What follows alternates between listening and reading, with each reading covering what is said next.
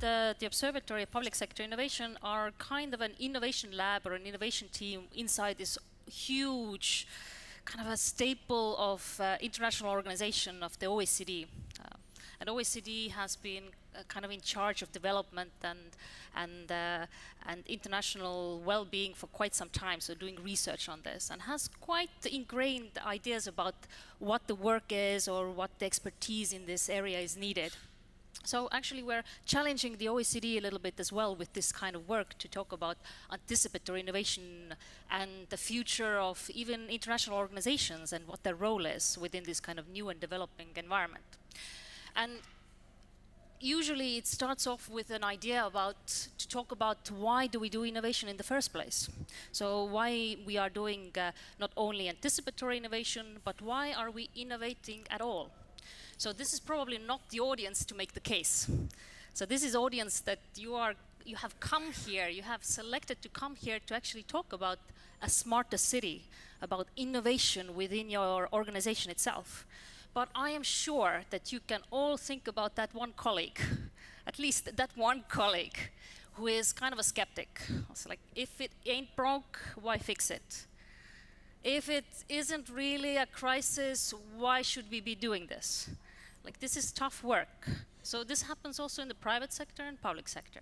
So not only public sector organizations are afraid of change, private sector organizations are afraid of change as well. So why do we innovate? So for this, we have kind of a strategic model itself about why do we need to think about the innovation in the first place. So maybe sometimes things are working fine. Why to think about innovation at all? So we start off with the fact of basically 4 questions that are not linked to innovation itself. And the first question is, do you want to do things better? So that is a fundamental question in the public sector. You always want to become more efficient and more effective. So you always want to enhance. So you always want to do enhancement-oriented innovation. So you always want to make your systems work better than they did before. Secondly, do you have goals and purposes to fulfill? We wouldn't have politicians if we wouldn't have goals and purposes to fulfill, promises to come up in elections. So for that, you actually need missions and mission-oriented innovation. License to say, I am going to run on this platform and this purpose, and whatever it takes, make it happen. So innovate as much as you can, but make my promise come true. So that is another reason why you need innovation. If we come downward is adaptive innovation. So the question is, how can I capture the changes my citizens actually need? So your citizens, as we heard on this stage earlier this morning, are doing wonderful and new types of things. And we, as a public sector, or companies as well, are continuously searching ways to actually respond to that. We need to adapt to that. So we need to do adaptive innovation. And last but not least, we also have to do anticipatory innovation because of the question of, are we prepared for the risks and uncertainties that are coming up? So how well have you designed your systems? There are new systems and new developments that are coming up that are beyond what your organizations and your systems can deliver at the moment. So we need to actually do anticipatory innovation for all of those reasons. And we need to do it in new and different ways. Because of it's an old example, but it's a very telling example from Honduras, of all places. In Honduras, they have a huge problem of hurricanes. So a current hurricane will be the AI, or artificial intelligence. But they have a problem with hurricanes. And those hurricanes make a lot of infrastructure collapse. So a hurricane comes through and you have to rebuild all of your infrastructure. So in the 1990s, they decided, we are going to gather the best experts in the world to build the best bridge in the world that will stand for any hurricane that comes through our country. And they did exactly that. They got the best experts in the world, the best evidence in the world, and they built the best bridge over Lake Tirhacha. I'm really bad at saying that name. but they built the best bridge over that river. And in 1998, the very big Hurricane Mitch actually came through the country itself. And lo and behold, they were successful. The bridge held. All of the evidence and all of the experts were right. They could build the best bridge in the world. But during that hurricane, the river changed its place. So they had the best bridge, but unfortunately it was 20 kilometers from where it was needed. So the reality is that how much evidence and experts you bring together at the table today, the future is going to surprise you. The complexity of different plausible futures is very, very high. So we actually have to learn how to work in a totally new and different ways, because I don't think that anybody in this room is thinking that their work is becoming easier, or they have to start responding to change in a lower pace, that your work is going to slow down in some way. I at least don't expect that to happen. So that's why we need anticipatory innovation governance. So what are these terms? What does this actually mean? So you hear a lot about anticipation. So anticipation is essentially the act of creating knowledge. So actually you create knowledge about the plausible futures that might be. So we're not talking about building a scenario of Helsingborg 2030 or Helsingborg 2050. That might be part of the process. But actually thinking about what are the possible plausible futures that may come up in this point in time. And then we actually talk about anticipatory innovation itself. Is when we are thinking about those plausible futures and plausible ideas, both positive and negative, that might come up, what are we actually doing about it? So are we taking this information and those plausible futures in the practice itself? So can we test in reality about what this plausible future might look like in practice? And by putting it in practice, we can actually shape the future, because we give signals about these are the flying cars we want to see, or this is the type of sustainable city we want to actually build.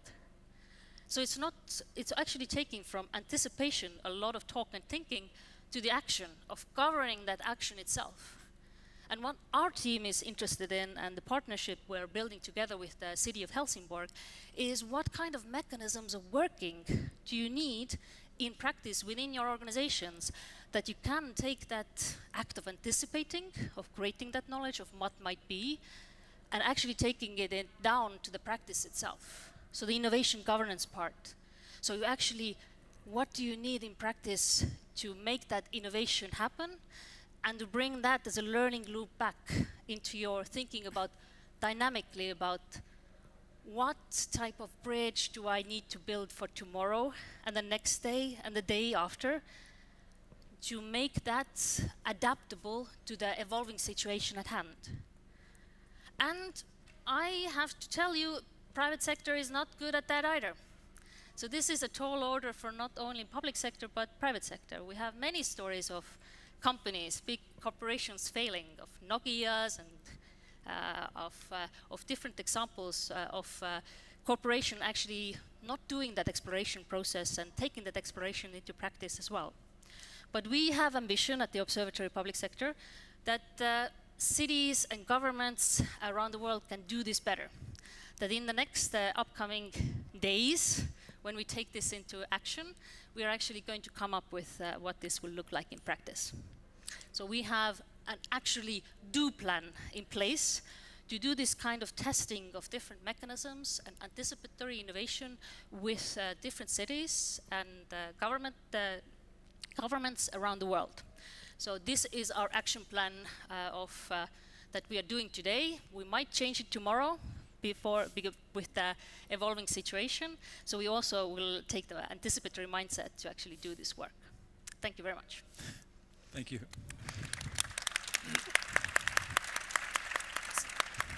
So thank you, Piret, and I love that even the tool is adaptive. That's yes. Sort of telling. I was thinking, citizens and governments have always been working with change, working with innovation, and like you mentioned, We all have that change-resistant colleague. And now you have a new way of thinking about innovation. Could that be challenging or threatening in any way, difficult to implement to some? Absolutely. I mean, if you tell me today that I need to change how my team works tomorrow, I will push back too. And I'm a change-oriented person. So, I mean, nobody likes change. We are actually, people in general, humans, try to find patterns. Patterns by how our brains work, because it helps us to categorize these huge amounts of information. Helps us to run away from the tiger that comes from the forest, because we can identify the tiger, that this is the tiger and we need to run. So change is hard for everybody. So even if you say that you want to do something, or you doing it, implementing and actually taking it to practice is a hard process. And not only the believers, but also the strugglers and the believers also need support in doing so. So this support comes from not only the leaders of your organization that have to buy into the processes and give a little bit of coverage to do this type of work, but also about the team mentality and mindset of the people you actually work together with, about the kind of values you hold dear. So if we can kind of boil it down to, this is about doing things better, this is about actually reaching the goals, this is about anticipating for the risks and uncertainties of the future, or adapting to the needs of the citizen, I didn't need to talk about innovation at all. I didn't need to talk about change. This is core business. This is what governments should actually do. And if we can change that mindset into that type of thinking, then I think it becomes easier, but you actually need a lot of support from the system to do that work as well. Well, and we need to set different expectations on our leadership as well. Because it's natural as humans to not act. There's a lot of bias against it. Because if you sit back and you say, there's something happening over there, but I'm going to wait and see, and that thing happens to you, you get to be the victim. And you say, okay, well, now we have a crisis, now we're going to act, now we're in this position of something having been done to us. But if you go out and you act, without knowing what the answer is, or even what the question might be, then it's your fault, and you become the villain. So by taking action, you put yourself in a position of responsibility. So there's a natural bias against doing this kind of work. But I think we need to change our expectations of our leadership. We need to change the way we work. We need to ask questions of our leaders that are not, well, why did you do that? It went so horribly, but why are you not thinking about these things that happened to us? Or why didn't you do anything? Exactly. But it's not about only responding, it's about shaping as well. Because in the public sector especially, we have the finger on the pulse of a lot of information, a lot of knowledge, and we can see these patterns and weak signals. And if we're not doing anything with that, we know that it will turn into a crisis. And our work with partners and with governments are to take those weak signals and act. But it is very difficult to do that because all eyes are on government and the stakes are high. Could you give us an example or two? A good one, a bad one, doesn't matter. But I mean, it seems like we're talking on a very high level here. Could you give us some practical? How do you work with this? Well, one that a lot of us are probably aware of was looking at what social media was doing to not asking the question, what does this do to the way that we elect our leaders? What does this do to our behaviors around voting? And by the time that the CEO of Facebook, for instance, was called before Congress in the United States, the cat was out of the bag. It was too late. The impact was already there. So what could have governments done to see what could this do? Not just how does this help us share cat photos with our aunts and uncles and nephews, but what does this actually do to our social fabric? These are the questions that we want to explore. Maybe you have some other examples. That is one of the. I think that's the core challenge when we talk about anticipatory innovation. Is that if you work for the people, it's much easier to sell a solution to an existing problem than to sell an exploration of a possibility. Yeah. So in terms of changing, shifting from just solving the problems we have to trying to avoid the problems of tomorrow, I think we need to shift all the thinking as well. And it's easy to see an issue in retrospect when Absolutely, it wasn't working. exactly. But if you made the right decisions, you might not actually see that you did the right thing. Exactly. And it's scary to hear our leaders saying, I don't know. Yeah. Yeah. These are the people that we trust to keep peace in our cities and to prepare for things. When they say, I don't know, that can be quite off-putting. They might not get re-elected. Tough decisions. Yeah. But I mean, what you're talking about here is taking actions around a very uncertain topic. So how do you know what to do, what steps to take, and in what direction?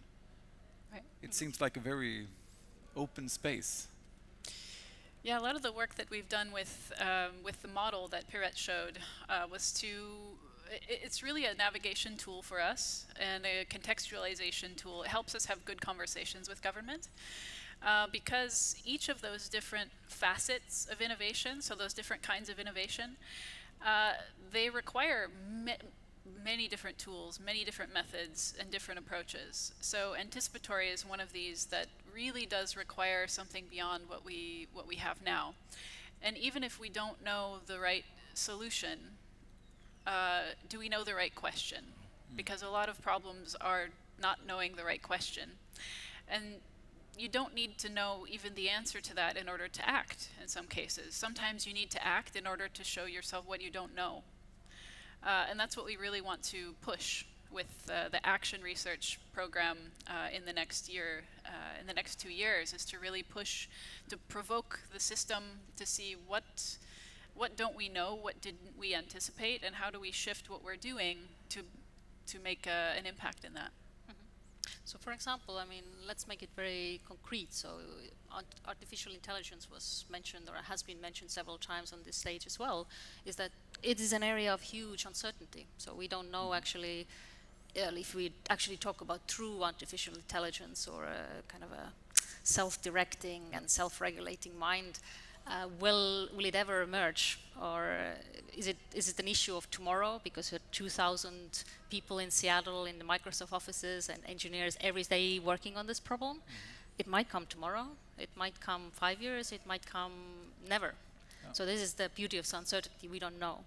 And yet the applications of kind of machine learning and different neural networks, for example, that have been applied, so what we call artificial intelligence now, are having already fundamental effects on the ground. So is actually someone in government analyzing what does this mean for my citizens if these applications are applied? If I don't know the answer to this question, can I experiment and find out? So how can I find out in partnerships with other firms or otherwise to see how it will influence, for example, behavior of citizens, behavior in different circumstances, or types of services that might not be even needed. So maybe new solutions are coming up with this artificial intelligence that we can scrap a lot of our existing organizational structures and services as well. But the reality is that you want to actually start to explore these types of projects on the ground already now. Because once kind of the model is decided or the products have been developed outside, it will happen to you. You will have very little control over it.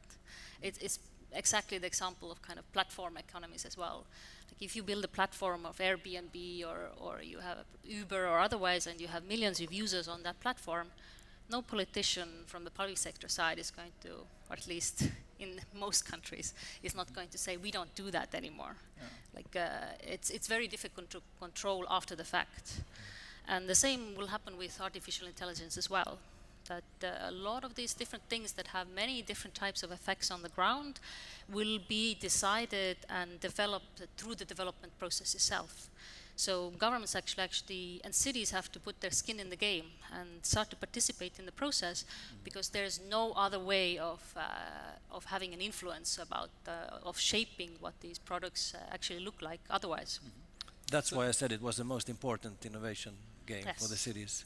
Yeah, and that's a very interesting topic you're talking about there, that sort of the public sector doesn't have the full control on this.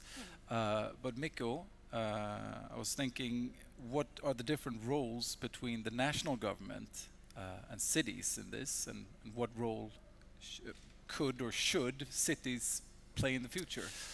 The roles, the different roles. I don't know. Well, basically, I think that governments are good policy makers. So they can create policies, and they can provide means for both companies and public sector to develop and try and explore new solutions. I think cities should, I mean, I often make an analogy, the old city being the Encyclopedia Britannica, you know, a number of experts that decide what the truth is, and you can't comment or question.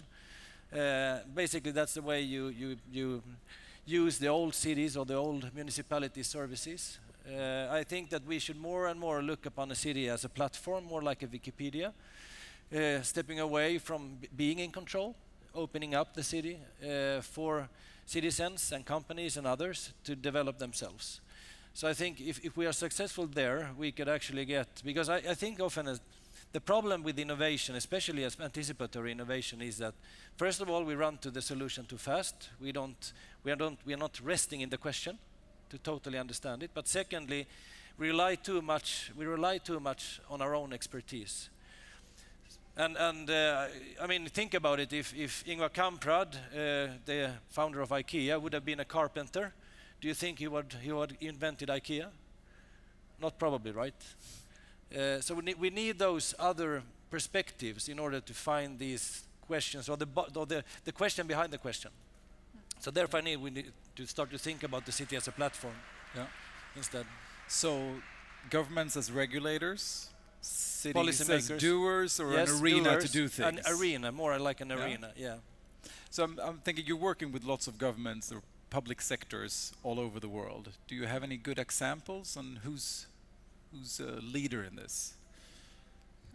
There are different leaders in different things. So nobody is smart to the fullest. I really don't like the smart label. Because, it doesn't have to be a competition, but exactly. maybe a few examples. So different countries are doing different things better than others. So for example, the United Kingdom is really looking at anticipatory regulation. So different forms of actually, through regulation, creating anticipatory innovations. So creating sandboxes and test beds through regulatory means for space innovation or fintech innovation for other things. Your neighbors, for example, in Finland have had a 4-year experimentation program in government. On different levels of government to actually lead to experimentation efforts, this anticipatory innovation type of activities itself, to look at different very core questions of government and run experiments around that. And we have, of course, forerunners in Singapore or otherwise who are continuously testing on different modes and methods on how to structure this work. But there is no kind of one full way of doing it, because different organizations and governments also are very, very different in their makeup. So we have also great cities that are leading on this work as well. But we don't have the full model or the full kind of mechanisms on how to do it well. Do you agree, Angela? Do you actually have a ranking list? Well, there are certain sectors certain areas within public sector that do this better than others or more than others. One of those is defense. So there's nothing like an existential threat to your existence as a nation that helps you think about the future. So defense sectors are really investing in these kind of anticipatory mechanisms, but how do we do that with everything else, for everything that affects our well-being, sustainability? How can we have that without a crisis or the potential of a crisis? So that's kind of our prompt for national level governments, which we work with most often, but we have the benefit of also working with cities. And I've worked for municipalities previous to OECD, and that's actually most interesting for me, because cities get things done. They know how to act on the ground and create this kind of platform much better and quicker, in my opinion, than national level. But I think there needs to be also a dialogue if this anticipatory innovation governance is going to take place. So it's one thing to do a cool experiment in one city for 5 years, but after a few years, that'll be a once upon a time, oh, that cool thing happened.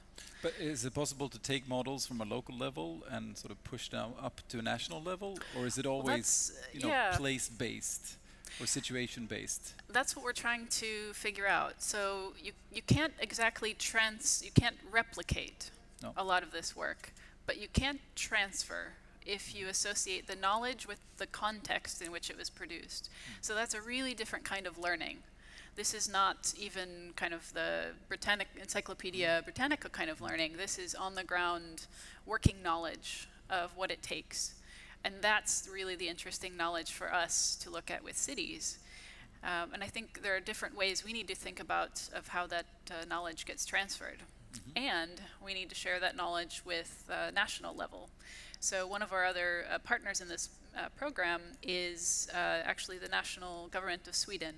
So we're looking at how do we take knowledge learned at the city level. Maybe there are legal barriers, maybe there are things that are preventing some things from happening. And how do we share that with national level so they can rethink how they're shaping their own government from inside. Well, one of the kind of anticipatory questions in this area might be that, is it actually this national-local divide, is it necessary? Is it relevant? Is it relevant? Is that what you're asking? Yes, because I mean, technology is doing interesting things. I mean, it's doing very contradictory things, actually. So it allows this peer-to-peer interaction and personalization of services on the ground very much. So a more decentralized world. More decentralized solutions. Yes, exactly. Yeah. But on the other hand, it's also allowing for extreme centralization of data.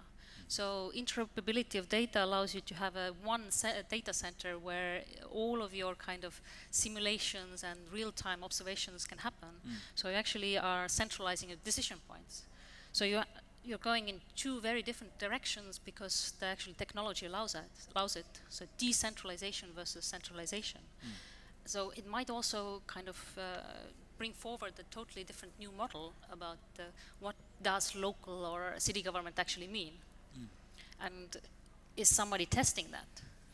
And that's a very good hand over here to Micco. So what does anticipatory innovation look like in Helsingborg? And are we centralizing or decentralizing? Well, I think that the H22 initiative is a good example of anticipatory innovation. Basically what we're asking the question is that how should we plan and build our cities so that both the people and planet can thrive? And under that question, there are a number of different questions. We don't have any, or we have some, but we have not that many solutions yet. And those solutions, those questions that we ask, the solutions we are looking for, that's something we want to do with other cities and the partners, the companies we have within the collaboration. So I think that the H22 initiative is a perfect example of how you can organize anticipatory innovation from a city perspective, opening up the city as a test bed, as a discussion forum, as trying to find the right questions. So they didn't want to name anyone. Do you want to name someone who's inspiring us? We had Amsterdam on stage before. Inspiring, very inspiring. I think Umeå in Sweden is doing some interesting stuff. We have interesting stuff going on in Bristol. Austin, your own hometown, has done some really cool stuff. There are so many things, so many cities and places and countries that do interesting stuff. But as Piret says, there's no one doing everything in a perfect way. I don't think there's a perfect way, but we should strive for the perfect consistently and continuously. But there's nothing that's perfect. So talking about risk here, so this is all, we're talking about uncertainty here. We're talking moving into the unknown. How do you approach risk when working with this? Piret, do you have any thoughts? Yeah, for sure. It's one of the most fundamental questions that also comes up with doing innovation work in general. So how do I deal with the risk itself? But my question is, I flip the question usually, it's like also calculate the risk of doing nothing. So the opportunity cost of doing nothing. Or doing the same as you always done. Always, continuing doing the same as you did before. And especially in this anticipatory space, having Mark Zuckerberg in front of the congressional committee is damn embarrassing. And if you lose, if you have tampered elections, it's also damn embarrassing or even hurtful for your democracy. So how do you calculate those costs? So if you talk about the risk or the probability of something going wrong, also calculate the risk of continuing with the same model. And then you can actually start to say, like, is it worth doing nothing? And which would actually deliver more pain to me. Because what I can guarantee for sure, and I don't want to name names, but what I can guarantee for sure that is proven by history so far is that things are going to change. Like, they ain't going to stay the same. Things are going to change. Yeah. So that's kind of a different mentality of looking at risk as well. Well, and everybody asks us, because we're OECD, what are the indicators? What should I be putting in place so that I can put it in our 5-year plan and we can do anticipatory? And that's a real challenge for this particular kind of innovation, because we don't know. If you think you know the right indicators, it means you're not asking the right questions. Then it's not anticipatory. It's not anticipatory. No, I mean, you just mentioned calculating the cost of failure, but could you calculate the cost of success? The cost of success? Oh, sorry. Oh, interesting. Interesting thought. I have to contemplate on that one. Yes, maybe. I don't know. In retrospect, I think you can. But the problem is if you ask a question in advance. Of course. Yeah. Then it's not anticipatory either, I guess. No. But could you use that when you have a result? Could you use that as leverage for sort of continuing the same type of thinking, the same type of strategy? That's one of the questions that we're going to explore, because a lot of what we've learned from a lot of innovation labs, which are sequestered areas in a little part of government that get to do whatever they want. One of the challenges with that is they need to produce a lot of quick wins in order to prove their worth, in order to keep getting budget. Now, if you're exploring things that interrogate or disrupt the values of your current organization, the fundamental operational model of your government, well, that's not going to help you get funding either. No. So one of the questions that we're looking at as part of this project is, how do you make that balance? How do you make sure that you're asking those anticipatory questions, but you're also maintaining the space or the capability beyond a political cycle or someone who really has their pet project and then it kind of lives and dies. So that's the governance piece. That's how do you create consistent space? Because it's not enough to have anticipatory knowledge. It's not enough to have anticipatory innovation projects. It's how do you have the governance to continuously sustain that space? And that's really, really, really hard. And nobody's doing that. No, you can't apply short-term thinking on long-term initiatives. Yes. Yeah. No. That's the problem. No. And I would also add, in a sense, that that's why I also started with the full model of how we conceptualize innovation, and you have to have different types of innovation. So I also like the anticipatory space the best. I'm kind of introduced as a pirate, so I like to sink ships and, go out there and do disrupt and do the radical things as well. But if you think about the overall city, that you still need to reach your goals and you need to have your ongoing systems to work on them better. So you need enhancement, you need missions, you need adaptation as well.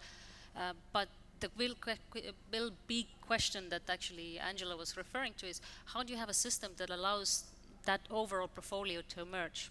So how do you have these different structures in place that do these different things?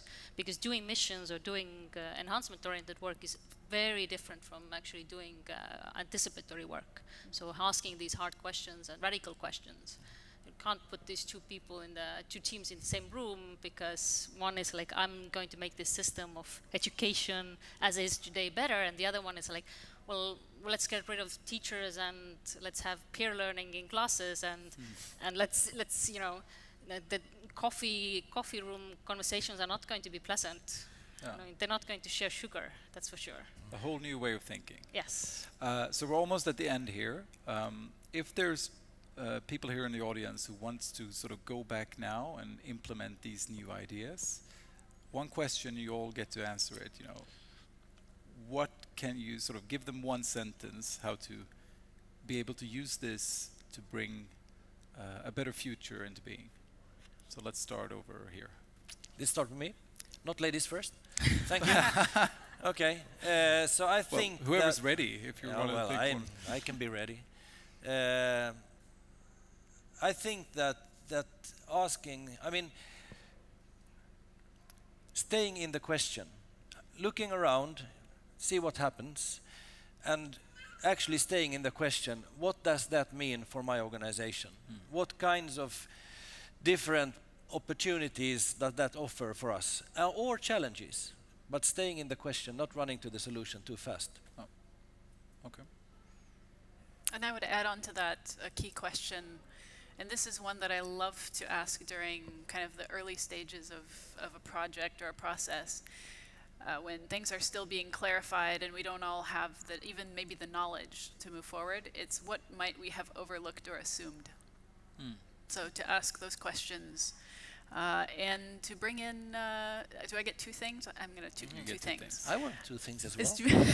Is to bring in the experts in their own experience, and to not just rely on the expertise, but to bring in people, as we were discussing yesterday, who maybe know nothing about the situation, and get that different perspective, because that diversity of thought helps you get beyond your own expert bias. We have that quite a lot at an organization like the OECD. So it's nice to be disrupted by people asking, you know, these dumb questions, which are actually really good. So Piret, one thing, two things. You have three now. Oh wow! I said one sentence. So keep it short. So, if you're running a recruitment panel tomorrow to hire someone to your organization, do not hire the person who has the perfect answer to how many piano players are there in Sweden, or how many piano tuners are there in Sweden. Hire the person who says, I don't know, but I'm willing to find out. So I'm actually suggesting to hire people and put teams together and hire leaders who are comfortable of saying, I don't know the answer to this, but we're willing to actually find out. So find those people who don't pitch you solutions on the go that they think they know, but actually allow room for innovation and exploration to happen. So the right mindset and formulating the problem, not running too fast to the answers. Is that a summary of what you were saying? And bringing those that are not experts. Yeah, with the right mindset. So thank you very much for sharing your knowledge. Thank you all for listening. Thank you. Thank you. Thank you.